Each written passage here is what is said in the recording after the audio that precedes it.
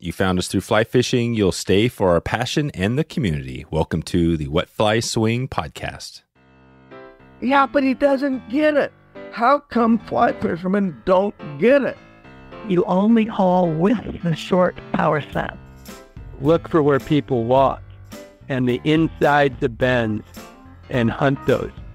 The roof flew off and the interior walls got sucked out and the trees are just coming up. And I mean, he's clearly not going to clear the trees. It is not a fly fishing story. It's a story about me trying to understand my brother through fly fishing. Welcome to the Wet Fly Swing Fly Fishing Show, where you discover tips, tricks, and tools from the leading names in fly fishing today. Before we get started, let's hear from our sponsor.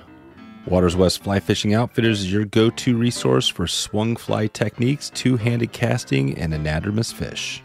Find out why Waters West has built a cult-like following around their fly tying materials and why they are the go-to resource for the OP and beyond. You can head over to wetflyswing.com/waterswest right now to check in with Ed and Kyle and get all geared up to get on the water. Angler's Coffee roasts a full range of coffee with one goal in mind, delivering excellent coffee to every single angler. With a blend for every taste, a dry dropper on-the-go teabag option, and a roast sampler, you know Joe at Anglers has you covered. You can head over to wetflyswing.com/anglers right now to support a sustainable company with unsurpassed taste. That's Anglers, ANGLERS. We've been waiting for you. Follow our guests, follow us on Instagram, and share this episode and the love if you enjoy this podcast. And we are live in 3, 2, 1. How you doing, Rick? Dave, hello. Hey. Good to have you on here. It's been a little while. I look back in the archives, episode 37, and we're approaching 500 here this year. So we've done quite a bit. I think it's been 5 years, just about 5 years since we had you on the podcast. That's a long time. We're going to jump into a bunch on entomology and help people understand more about, kind of the bugs and matching the hatch and stuff like that. But just give us a little update. What have you been up to? I know you were busy before. Have you been as busy on kind of all the traveling around and doing events and things like that these days? Pretty darn busy. A variety of things as usual, and some fishing trips, of course. Mostly, I've been doing a lot of work on the Deschutes River with the Deschutes Alliance. I've been on the board for a long time, and that's certainly still ongoing and a lot of activity there. So, one of the things that is keeping me busy, doing a little bit of consulting work. But on the fishing side of things, I did a really cool program last winter with Phil Rowley, an online course that went for 2.5 weeks. And we'll probably do that again this winter. It was in January last year, or this year in January. So hopefully we'll do the same thing this coming January. And that was a lot of fun. Had a good turnout. So if folks want to find out more about that, keep an eye on my website or Phil Rowley's website. I'm sure we'll be announcing what's happening with that. Get into the late fall season here. There'll be info. Perfect. I remember Phil telling us about that too, because he's actually hosting one of our shows on the podcast now, the Littoral Zone.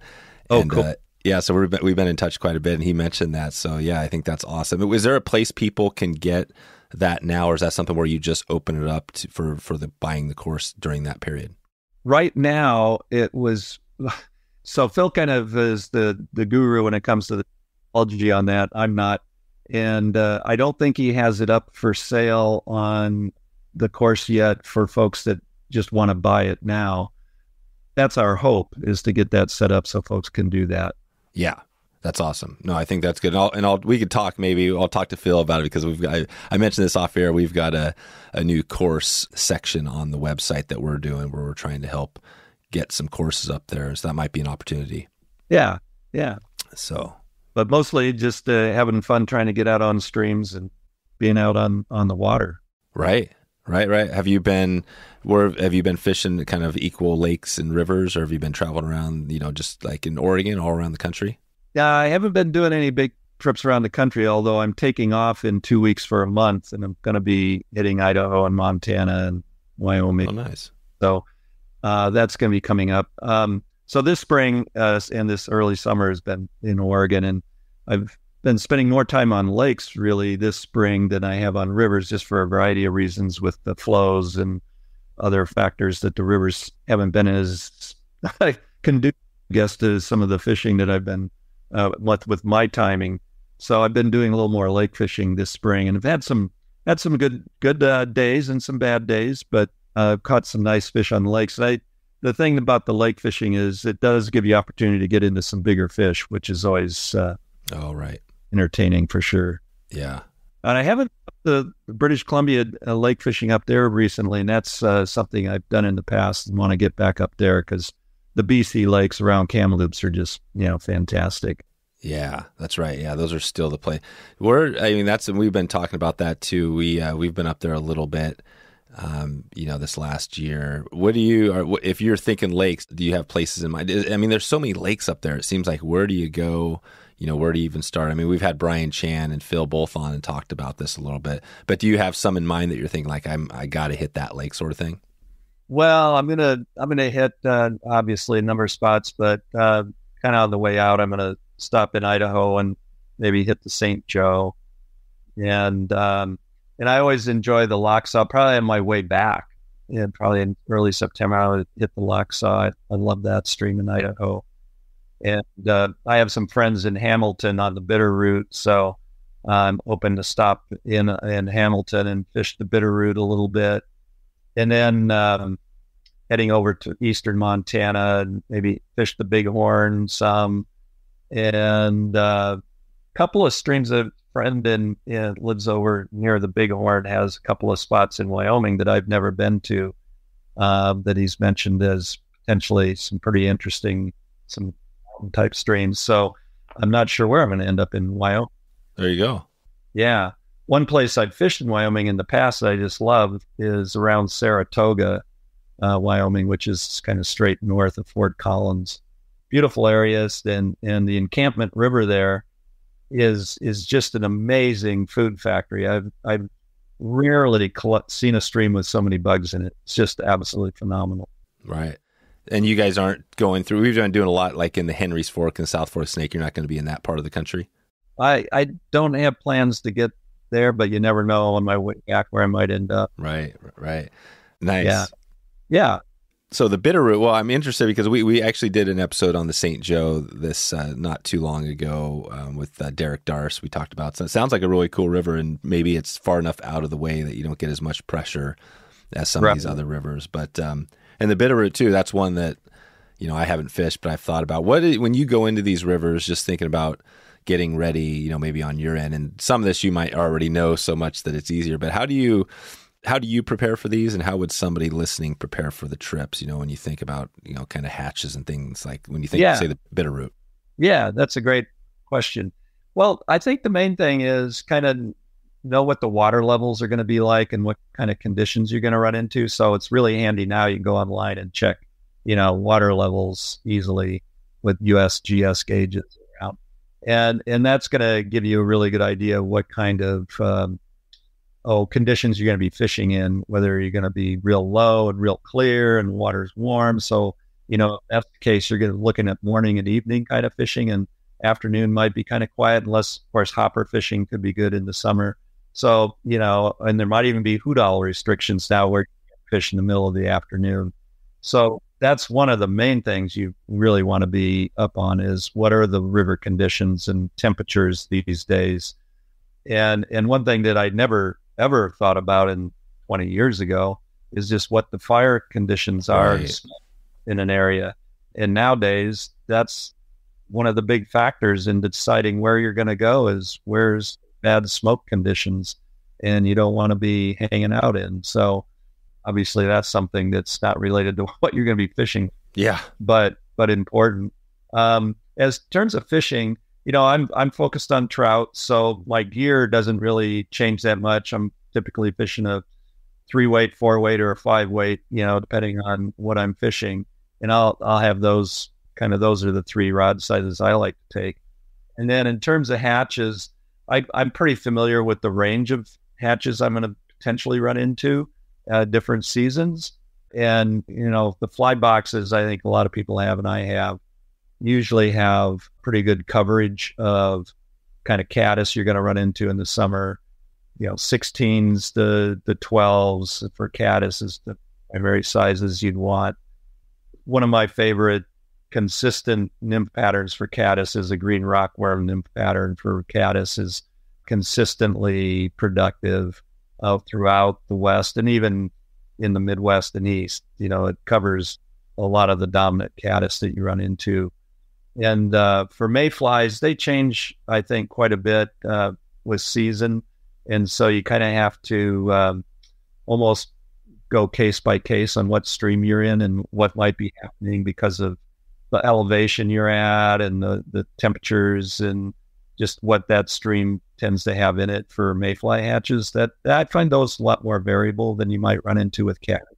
Yeah, that's right. So you got and that's the thing. You got all these hatches of mayflies, and then caddis seem to be, depending on where you're at, like, they're out there, they're around. So does caddis seem like it's a little more straightforward as far as the patterns you're picking? I mean, I think of some of these dry patterns, dry flies specifically. You got the old elk hair caddis, but I mean, what does your dry fly box look like for caddis? Yeah, one I've been using a lot is called the CDC and elk. And what is the book? It was in a book, Tying Dry Flies, but I can't remember the book right now. But it's a great pattern. It just uses one CDC feather for the body and hackle, and then in the deer hair, kind of tied on like a elk hair caddis, but no hackle. And it floats well. But I fish a lot of dry caddis subsurface. Oh, okay. A lot of the caddis that we have dive underwater to lay their eggs. And so the CDC and elk pattern works great as a dry, but also if you tug it underwater, put a little split shot on your leader and sink it, it looks really good underwater, traps bubbles of air with the CDC, and it's really effective either as a wet fly or as a dry fly. Mm-hmm.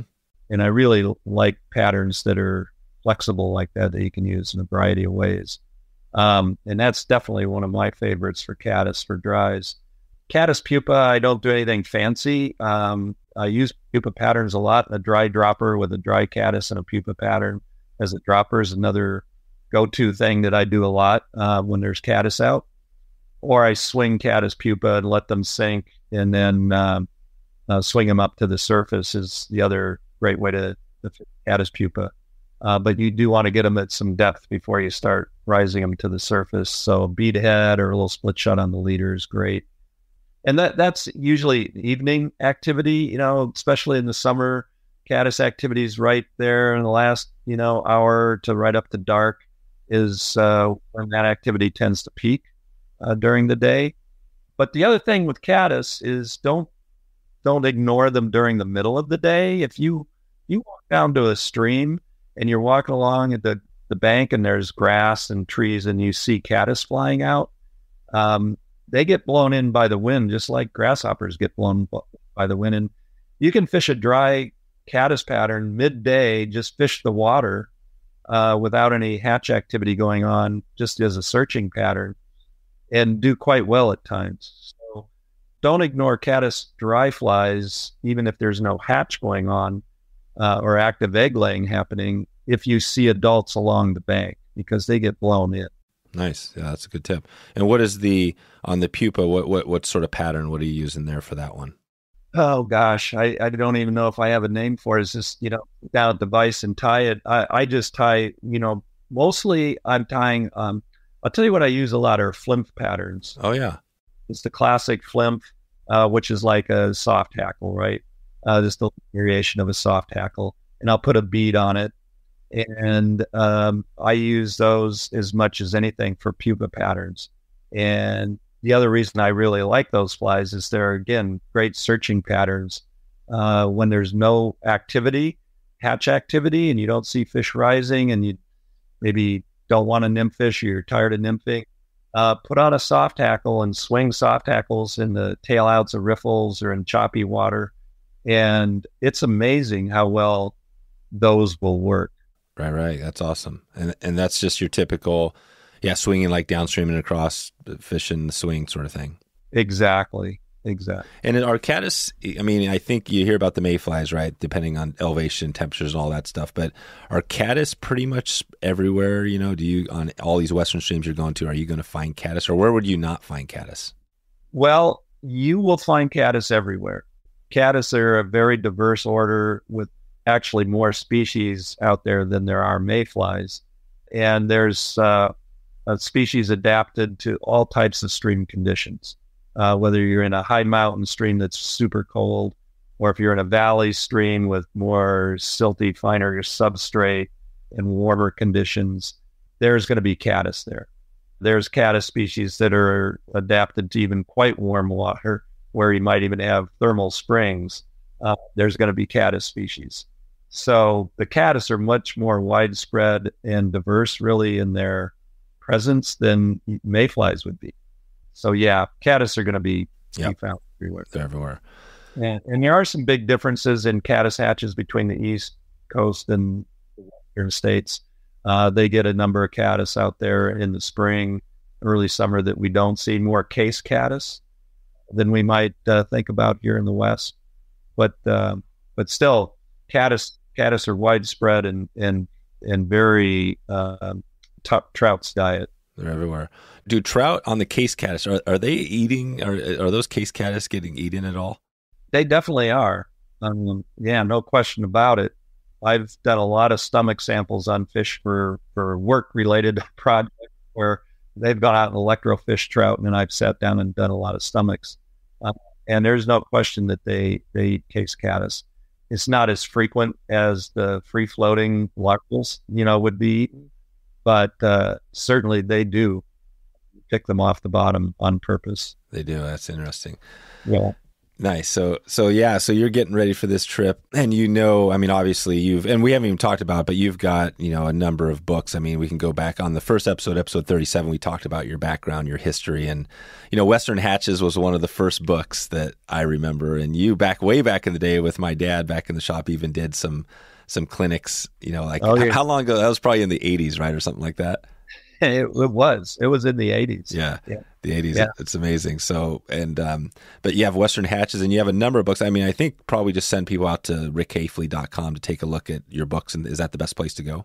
Yeah. My website, rickhafele.com, is the best place to go. And I've got the most recent book that's out. It's not a book, really. It's a pamphlet. It's just my favorite fly patterns and how to fish them. And you can pick that up on Amazon. You can order it directly off Amazon, or from me if you want a signed copy. But it's on my website too. So nice.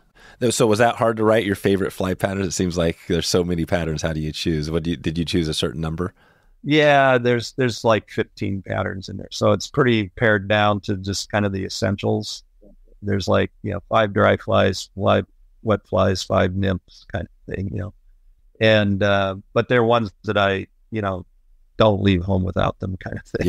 Yeah, they could work everywhere, East Coast, West Coast. Nice. And your background, we talked about this on the other one, but yeah, you have, your background. Maybe you can describe that a little bit, a quick little summary. You have a degree in what we're talking about. Yeah, go into that a little bit so people know where you're coming from. Sure. Well, I ended up getting into fly fishing when I was young, like 12 years old. And where was that? Where did you grow up again? Well, that was in Illinois. Okay. That was in Illinois. I grew up in a little farm town in Illinois. So that was, going out the farm ponds and little creeks around the area. But I got into fly fishing at an early age. Started tying flies, ordered stuff out of herders, which if anybody's old enough, they'll remember herders, but that goes back a long time. But so my fascination, I guess, with rivers and what lived in them started in early times. And when I graduated from high school, I wanted to see big Western rivers. I'd seen enough stuff on, TV and read fly fishing magazines and stuff. So I went to Bellingham to my undergraduate work in Bellingham. And while I was in Bellingham, I was just majoring in general biology and fly fishing around Bellingham, Washington, which has some, really epicenter of some great steelhead fishing and salmon fishing and some good fishing. And was kind of trying to decide what I was going to do with the rest of my life. And the head of the biology department there Jerry Kraft was his name, Dr. Kraft. He'd gotten his PhD studying stoneflies at Oregon State University. And he taught an aquatic entomology class when I was a senior. And I was the only person who signed up for the course. And he went ahead and taught it, so I'd get together. He was a great guy. So he and I spent a term talking about aquatic insects and stuff. And he kind of was a good mentor and got me really interested in going to grad school in aquatic insects. So I went to Oregon State. And so I got my degree there in aquatic entomology and fortunately got a job working on water quality issues on looking at aquatic insects at a time when that was a rising interest around the country. And EPA spent a lot of effort trying to get more states involved in that. So I had a perfect timing to actually study aquatic insects after I got out of grad school. And the fishing thing, of course, was going on at the same time. Today's episode is sponsored by Stonefly Nets, putting quality before quantity with their handcrafted custom wood landing nets. Charleston, South Carolina native Ethan Eigelhart was bitten by the fly fishing bug in 2014 and shortly thereafter started Stonefly Nets. He now lives in the trout-rich waters of the Ozarks and handcrafts some of the sweetest wooden landing nets you'll see. I've been using these Stonefly nets for quite a while now, and I'm excited to dig into another year. Ethan builds these nets custom, and you can select from 4 sizes and many different wood options. For Ethan, fly fishing is a memory created from a morning on a beautiful stretch of water casting a 3-weight bamboo rod that his grandmother gave to his father, and then he passed to Ethan. Ethan is helping us create the same types of lasting memories every time we're on the water with these classic custom wood nets. You can head over right now to wetflyswing.com/stonefly to check out your custom net right now. That's wetflyswing.com/stonefly, STONEFLY. You support this podcast by clicking through that link to Stonefly. Okay, back to the show. So do you find, I mean, that's the thing, you got the two things, you got the water quality that's going on, and you've got the fishing out there that's obviously, do they align? Like, what do you, I mean, they must just overlap, you know, a lot of the stuff you do overlaps. What do you find is, like, for the DRA stuff, right? You've got some of that going. Do you find that there's a lot of differences? Are you learning a lot that's helping with you with your fishing through the stuff you're doing with the DRA and all that other stuff? Well, I guess I would have to say yes. I mean, I've been lucky, right? My job and my interest in fishing has just put me out there on streams a lot.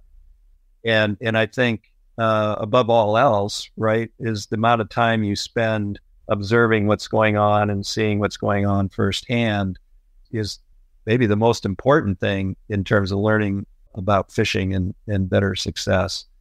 So I've seen insects all over the West and intensely studied a lot of streams in Oregon through different seasons. And so I think all of that factors into one's kind of connection with what's going on. It's the observing, yeah, that's the thing that keeps coming up a lot. Yeah, is that's the more observation you do, the better, you know, the more you're going to learn, right?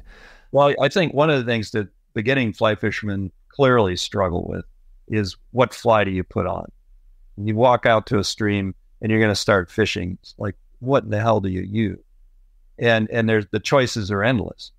Well, and so I think experience, we all in time gravitate to a certain group of fly patterns that we've had success with in the past. And I think the other problem people run into is they get in a rut. They know, you know, geez, the Prince nymph sure has worked for me in the past, so I'm going to put it on. And that's fine. And that's not a bad at all thing. But if that Prince nymph isn't working that day, how do you decide what else to use? And I think having some knowledge about the food that fish are eating and what's living in the stream, the insects that are out there, is the best way to base your decisions, you know, on how you're going to proceed when something you're doing isn't working. Right. Yeah, I love that. I love that you went into this because this is the big part of it. And, you know, I struggle with that. I think everybody, and that could be your home stream or, you know, you're going to some new stream, and you could always call fly shops and things like that and they can help you out, but it's still the same thing. They're going to tell you some stuff and they're going to tell you some flies, but at the end of the day, you're going to be on that stream and you got to figure things out on your own. So what would be the first, let's take that through kind of a step by step there. What would be, you know, you're on the river, you know, Yeah, describe that. How do you get somebody prepared to be ready when that prince nymph isn't working? Yeah, well, here's kind of what I tell people when I do workshops and stuff is, so you go out there in the morning, you're going to start fishing. You've got a fly pattern in mind, you put it on. I said, people want to fish. They've been anxious to get out there. So put on the fly pattern you gravitate to for whatever reason. It worked yesterday or a month ago. And fish for half an hour. And if you're not having good success, then it's time to put your rod down and really do a little bit of observation of what's going on out there. And so that could mean just simply walking over some alders along the bank and shaking the leaves, see what flies out. Have you been seeing swallows in the air? There's swallows flying around. Maybe it's midges or maybe it's a spinnerfall of mayflies up there. And so really start zeroing in on some actions that are happening around you that relate to what the fish might be feeding on. And then just spend 15 to 20 minutes picking up some rocks from a riffle and seeing what dominant insects are crawling around, and you don't have to get out there with a net and, into it in a deep way, but a little time just picking up a few stones and rocks and seeing, what's on them. And you don't need to know the Latin names, but it helps to know that, oh, this is a caddis larva and it's going to not be a swimmer and it's just going to drip, movement. Oh, and here's a blue-winged olive mayfly nymph. It's a fast swimmer. A little bit of information like that can help. But then just pick some patterns that relate to what you're seeing on those gravel and rocks you're picking up. And it's going to give you more confidence. You're going to have a little more likelihood of having something on the fish you're seeing and are tuned into. And then fish another hour and keep track of how many fish you catch. And typically, you're going to be doing better. It'll improve your confidence that 20 minutes you spent observing was worth it. And it gives you a little more understanding of what's going on. And it's going to change during the day. If you're out there at 8 a.m, something different is going to be happening at 2 p.m. and again at 8 p.m. What worked in the morning isn't what you're going to be using in the evening. So these things change throughout the day. So again, don't get in a rut just because I worked 2 hours ago and all of a sudden you're not catching fish. Sit down, start thinking about it and observe what's happening. And, there's no silver bullets that's always going to work, but it gives you an improvement in your chances of something working.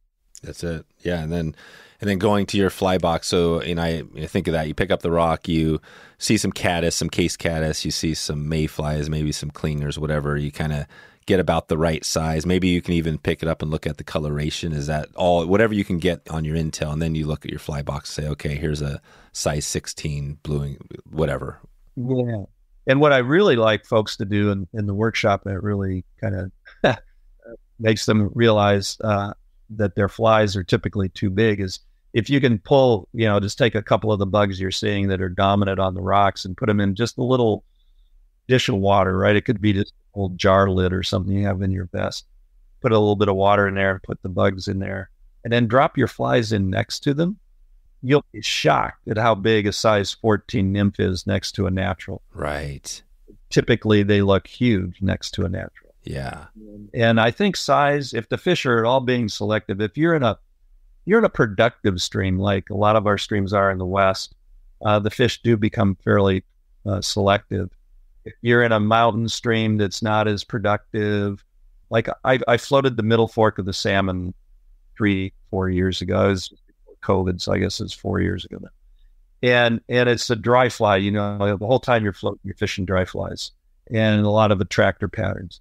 And I did my typical bug sampling out there when I'm, out there. And it is not a productive stream. It comes out of a wilderness area. It's beautiful water. It's clean. Everything about it is pretty pristine.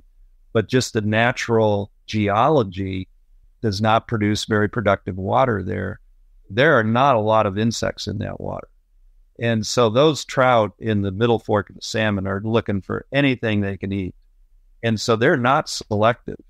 And so putting on an attractor dry fly works just great.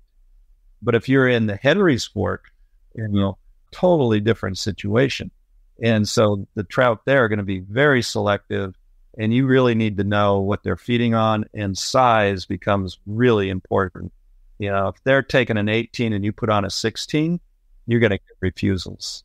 So that's where you put your fly next to the natural, and we'll really look at it. Size, we're almost always putting on flies that are too big. Yeah. Yeah, that's probably a good rule of thumb, is whatever fly you think, go a size down or two below that. Yeah, typically we hate to go down below an 18. I know. Yeah.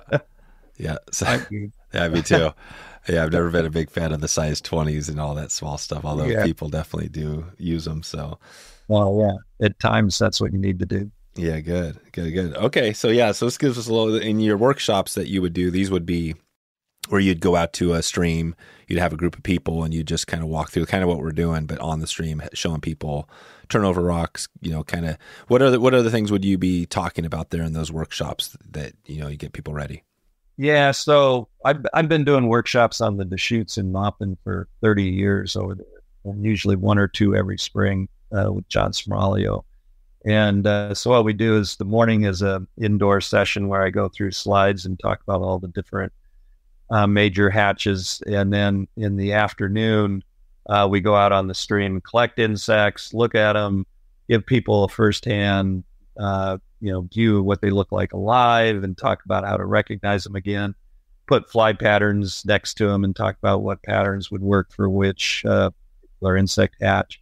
And then we go through a series of instruction on rigging and fishing dries, soft tackles, emergers, and nymph fishing. And so it's a pretty complete, overview of just about everything in terms of matching hatches and fishing techniques. And then we go through in about an 8-hour day. So one day you basically cover it all, and then people are fishing that evening. Yeah. Afterwards, we don't do any like guiding and fishing during the day, but when they're done with the course, they're on the river and they go out and fish all they want. Gotcha. Nice.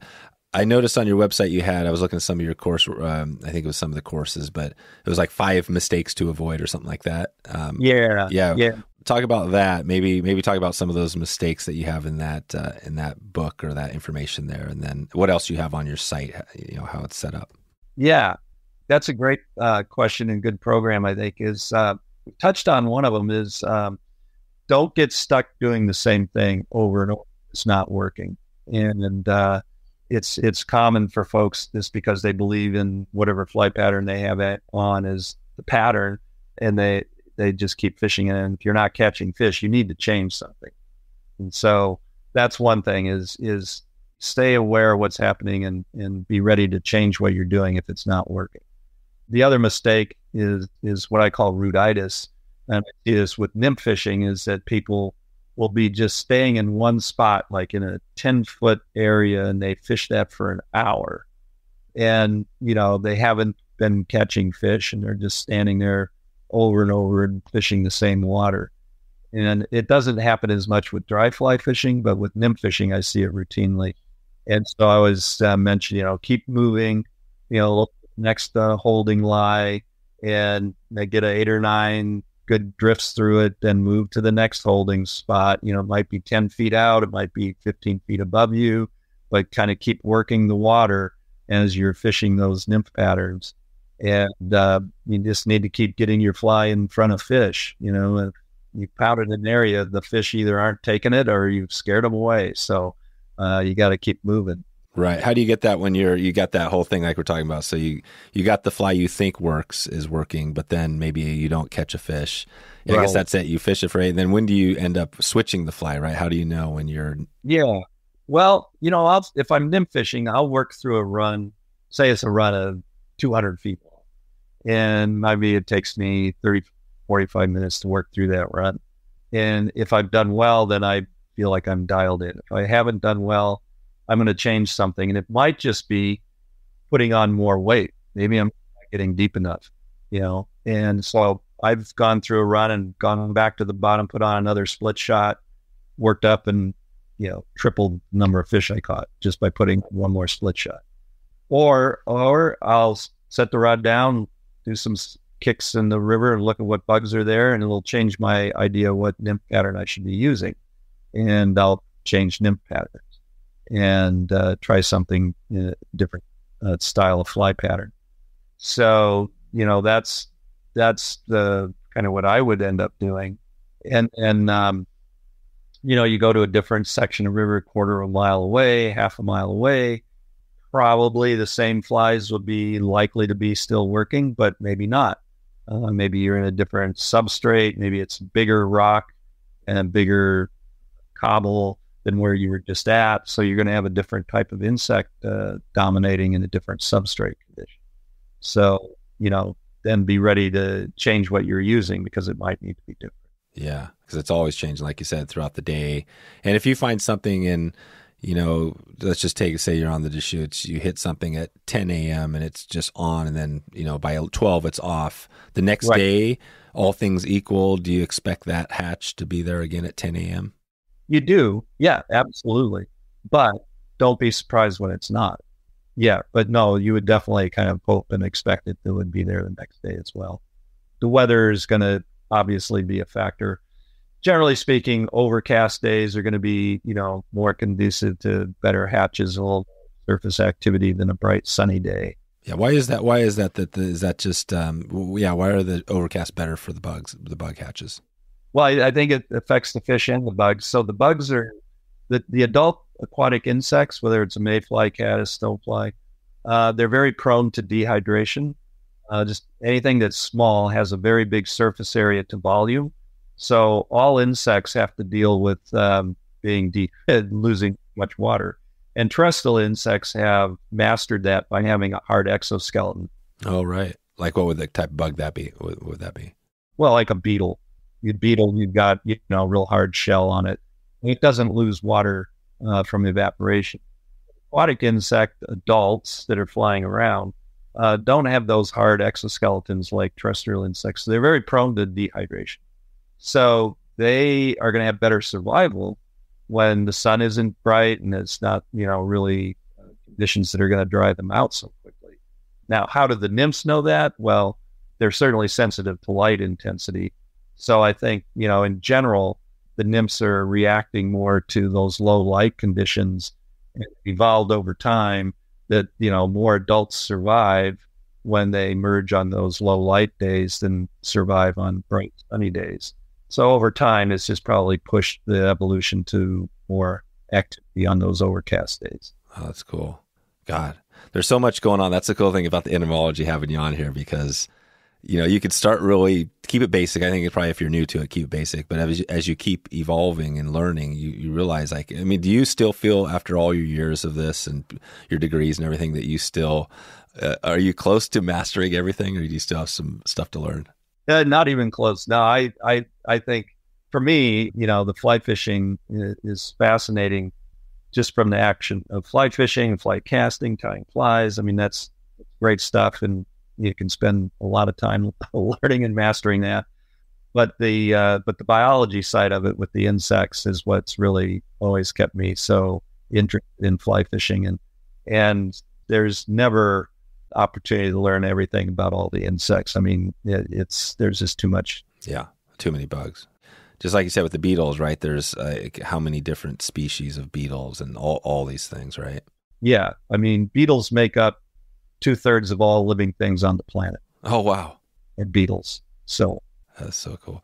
Well, let's go back. Let's finish up that 5 mistakes to avoid. So you mentioned, yeah. Don't get stuck and don't get rooted, rootitis. What else you got there? And then the other one I've touched on with nymphing is you're not getting deep enough. Make sure that you get to the bottom if you're nymph fishing. And if you're not feeling the bottom, like every 3 or 4 casts, if you don't feel your fly tick the bottom, you're not getting hung up on a rock, every 4, 5, or 6 casts, you're not probably deep enough if you're truly wanting to fish the bottom. And so put on a little more weight.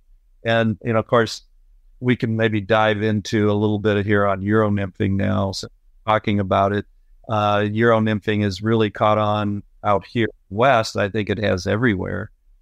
I don't know. Have you had somebody on the podcast? Yeah, we've taken the next level. So we've had definitely Devin, lots of the big Euro nymph, but we've also set up a trip out to the Henry's Fork and the South Fork of the Snake with Pete Erickson. So we're doing a big trip in October. Yeah, so this is part of the thing we're learning, and it's going to be all Euro. So Pete's going to teach us how to do the Euro nymphing. And he's on the he's got some medals and all that stuff on the team.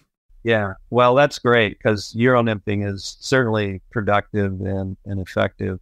And I'm still on the learning curve with Euro nymphing for sure, and kind of trying to refine my skill. It is radically different than typical nymphing or fly fishing. So everything about it is quite different.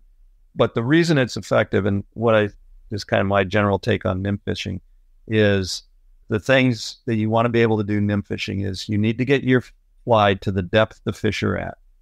And with nymphing, that's generally right along the bottom. And Euro nymphing does a great job of that. You want your fly to drift naturally, so it looks natural in the water column drift. Euro nymphing does a great job of that. And you need to be able to detect a strike when it happens. And if you can do those three things, you're going to catch fish no matter what you're using or technique you're using. If you get the fly at the right depth, you get a natural drift, and you can detect the strike, you're going to catch fish. And Euro nymphing is just very efficient at all three of those things. But I've had a great success over the years, using an indicator, typical nymph fishing rig, or tight line nymphing without an indicator as well.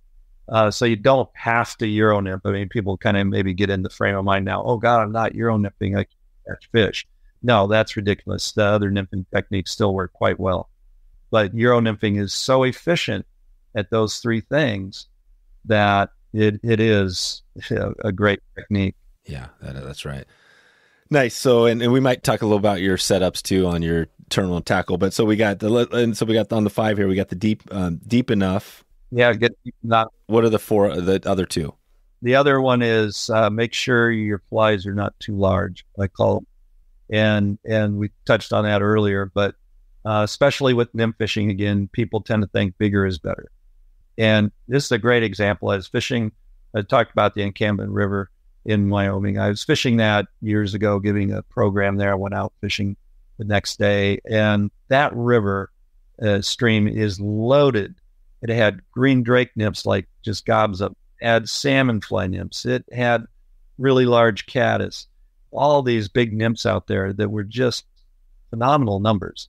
And we went out the next day. It was in early April. There wasn't any hatch, so we're nymphing.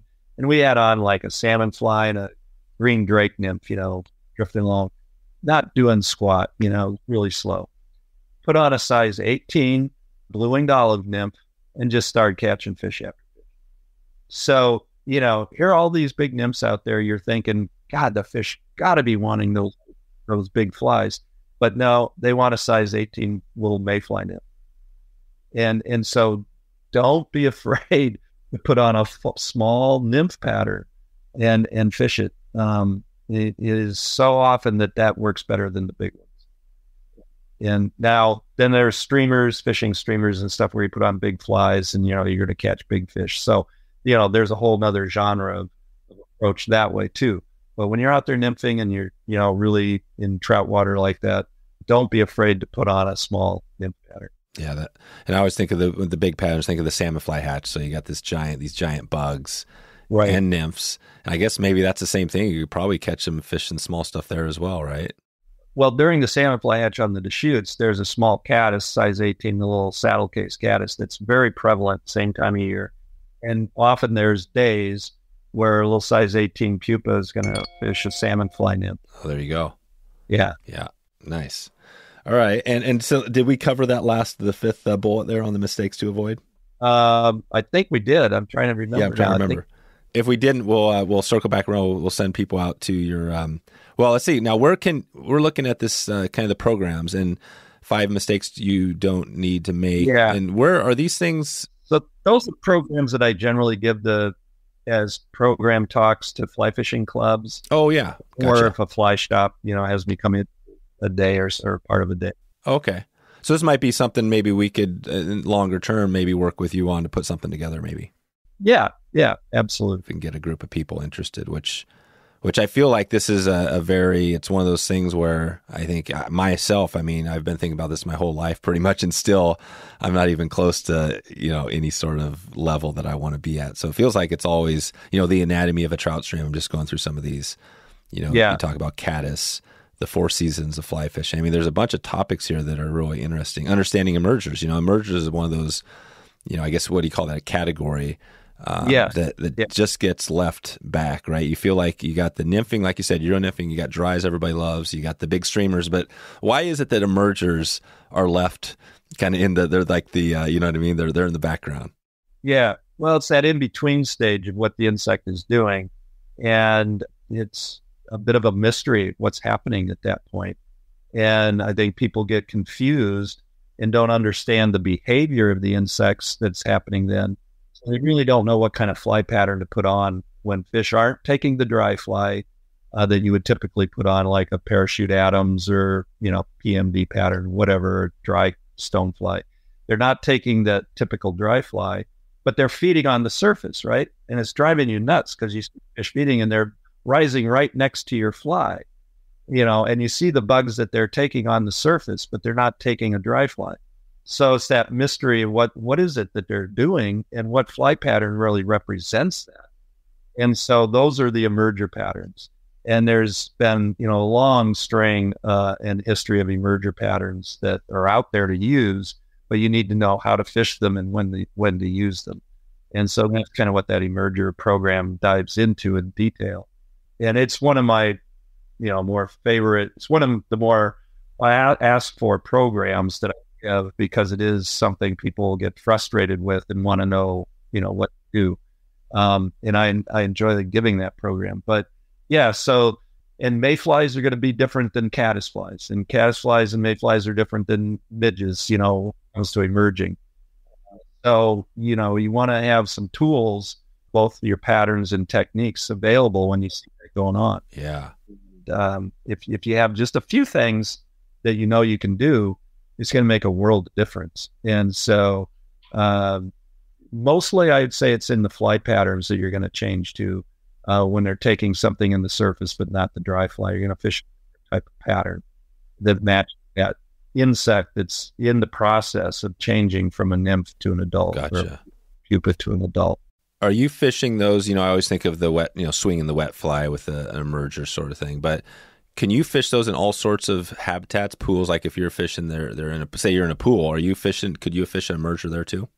Absolutely. In fact, I'd say like pools or slow water, big eddies and stuff where it's slow is where I run into midges in streams. And you want to put on an emerger pattern with pupa right in the film, right?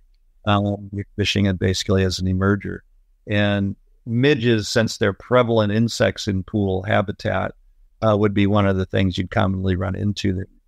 But, depending on the stream and general water characteristics, you could have things drifting from the faster water down into a pool and really seeing fish taking emergers in the pool, even though insects are coming from the water upstream. Gotcha. So you could fish some sort of a caddis emerger or... Yeah, caddis pupa, a mayfly emerger, a quiggly emerger. Yep. Things like that in a pool. But usually when you're fishing emergers, you're seeing fish rising. Not always, but usually you're seeing fish rising. So wherever that's happening, it could be a riffle, a run, pool. If you're seeing fish actively feeding and you can't catch them on your dry fly, then you're really looking at going to an emerger type of pattern. So that's it. So if fish are feeding, to say there's a mayfly hatch coming off or caddis, and you just can't get them and you think you have the right size, it might be a good move to try an emerger, go below the surface a little bit. Yeah, absolutely. Below the surface bit or just right in the film. I use a little CDC pattern just for mayflies. Like blue-winged olives are a great example because they're such a frequent hatch. Fish are often taking them as emergers instead of a dry fly. So I just did like a size 18, a little dubbing on the hook that was the right color. And I just put a little CDC on the thorax and then pull it over like a wing case on the thorax. And it'll float right in the film. And the thing is, you're going to fish it dead drift just like a dry fly. You're going to fish it to fish you see rising like a dry fly, but it's floating right flush in the film. And it's really hard to see it because it's a little tiny fly and it's not sticking up above the water. So you're just watching where your leader is on the surface and waiting, sort of a little surface rise where you expect your fly to be. And generally you're in fairly soft current so you can see the fish rise. And it's very effective, very, very effective. Right. That's awesome, Tim. I was thinking about resources, just about, this, right? We're not going in deep to all the life history, the life cycle of these bugs, but I know you've got a lot of information, but where would you send somebody if they're listening now and they're thinking, man, I would love to learn more about the life history of a mayfly or even how, right, it hatches? Where would you direct somebody? Where could somebody learn about that more that we can't cover today? Well, there's a lot of books out there. I mean, for mayflies, the book Dave and I did on mayflies, Western mayfly hatches is great. There's a book on Caddis that actually Tom Ames Jr. did on Eastern Caddisflies. And it's the best book on Caddis since LaFontaine did his book on Caddis. It's on Eastern Caddisfly hatches, but the biology information in there he has and the fishing information he has in there is excellent, no matter where you're fishing Caddis. And so the specifics of when things hatch and stuff would be different out west, but his patterns and techniques and biology behavior he talks about is great, no matter where you're fishing. And that's one of the best books I've seen on Caddis out there. Thomas Ames Jr. And I don't know the name of the book. It's Eastern Caddisflies. Yeah. We'll get a link in the show notes so people can take a look at that one. Yeah, it's a great book. And then ours on mayflies for Western mayflies is really thorough and dives into the weeds on mayflies. And there's so much information online now. I'm old enough that I'm not plugged into all the. Yeah. Right. Dave, you probably know way more stuff than I do. What's out there? Well, that's the one thing I think we've talked to a lot of people, and I know we have some people, and I've had guests on that have talked. I'm sure you've heard of that have talked about it, but it seems like that not as many have master's degrees in entomology. You know what I mean? I think that some of it's not quite, and I feel like, you still are a great resource. I mean, I'm just looking at your books here, like even Western hatches going back. Yeah. Now you have Western, so there's Western mayfly hatches, and then there's the Western hatches, right? Was that your original book? What was that first one? Yeah, that was the first book that I did, and with Dave Hughes, of course. Yeah. And that's a complete book of Western hatches, which came out in 1981. Yeah, 80. Wow. So 81. And so if somebody was to pick that book up, or if they had on 40 their shelf, years ago. Yeah. Is that still, is it all still valid, everything there pretty much? Yeah, the entomology information is valid, but the fly patterns have changed. Oh yeah. What's commonly used now is different, and it's all in black and white with just a few color plates. Right. So nowadays it would look old because books are all in color. Yeah. So so the Western mayfly hatches would definitely be a upper level from that. So we'll have a link out, and this is just, you can go to rickhafele.com/books.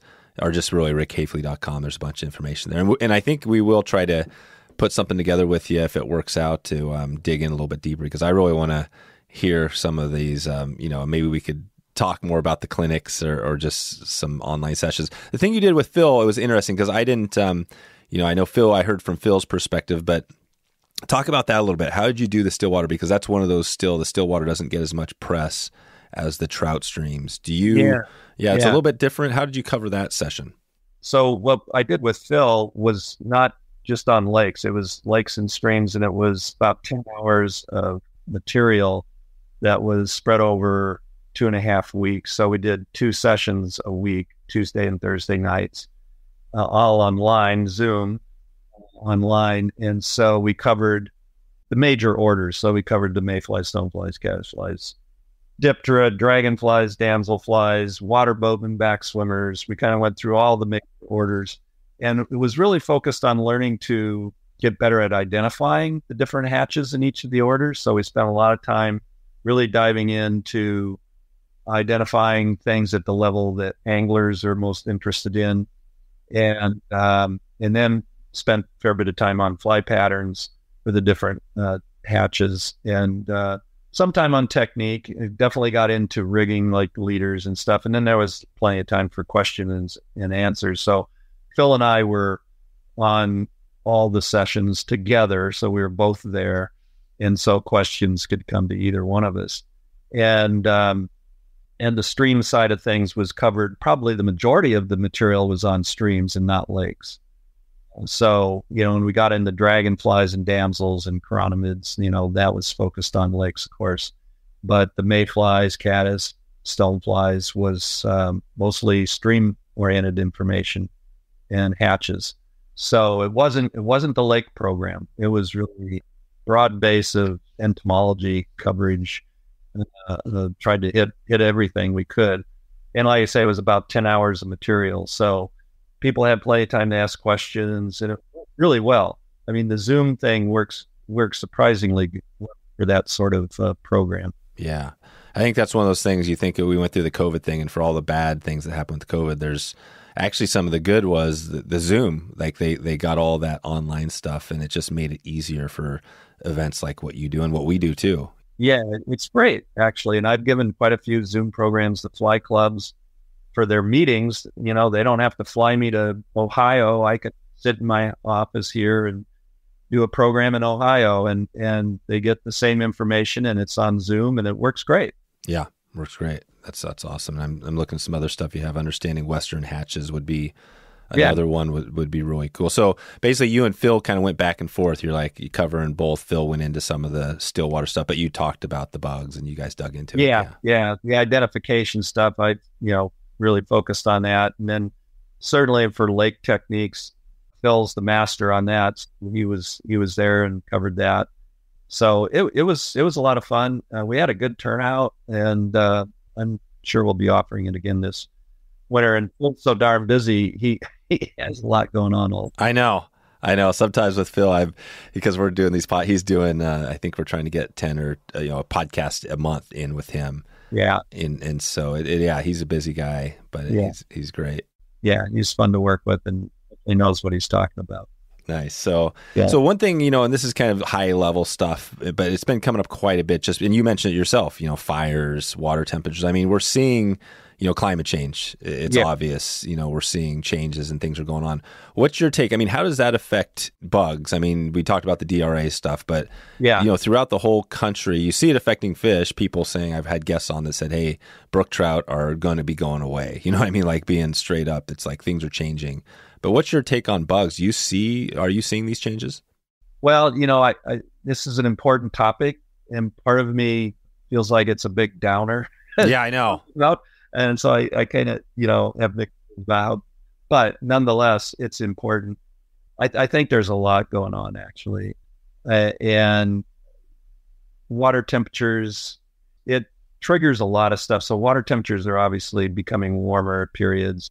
We're getting really different kinds of less water in streams as well. Even like this year was a really good snowpack. And I think Montana's having some pretty good amount of water in rivers this year, but here in Oregon, even though we had a big snowpack, rivers are really low. Right? Yeah, they're low. So even when we have decent winter conditions, our summer flows tend to be lower than they used to be, which adds to the effect of warmer air and warms the rivers up more because there's less water. And then when you have warmer conditions, you also have the likelihood of having greater algal blooms, and you get nuisance algal growths, and that triggers other changes in food conditions in the streams that are not as beneficial for insects. So there's a whole chain of events that temperature can trigger. So I think the thing we just need to do is really, as anglers and concerned folks over climate and streams, is do what we can to minimize the impacts. So make sure, streams have good riparian habitat and not allow grazing along the banks of streams. That's always been, something to avoid. But whatever we can do to benefit the habitat of streams, water use. So whatever we can do to conserve water, get better irrigation systems and ag communities in line, and protect the streams as best we can, do what we can to minimize our carbon footprint. I mean, that's, I think all we can do is try to maintain the best habitat conditions we can out there and minimize water use. So, but it's happening. I mean, there's no question about it.